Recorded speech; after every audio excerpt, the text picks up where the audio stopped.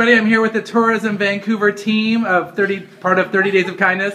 We just did some volunteer work over at Belkin House, part of the Salvation Army. And so who went to Belkin House today?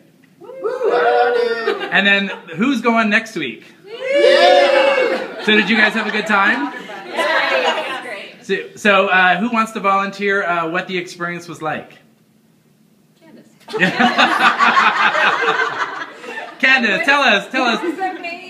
We learned so much. We were busy the whole time we were there. We cleaned, we cooked, we chopped, we served, we smiled. It was awesome. And I think I actually saw quite a few of you sitting down having lunch and talking to some of the residents as well. Yeah, and we ate.